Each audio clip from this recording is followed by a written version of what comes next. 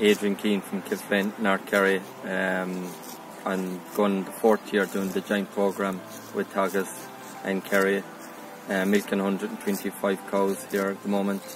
I suppose the main focuses here were soil, fertility, grass, breeding, and I suppose going for the high BI cow. Using the colour coded maps also give us a view straight away to know which paddocks needed it.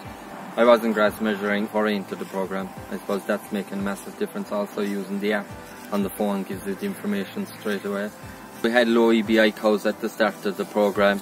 I suppose we did buy in 20 heifers at the start to try and, I suppose, get a base to build from, and you can even see that has made a massive difference already, even though it is like very slow. We're having an open farm walk on the 22nd of October. Everybody is quite welcome to come. I suppose there'll be hopefully an open discussion on all the things that has happened here in the last 4 years with breeding and fertility, soil fertility.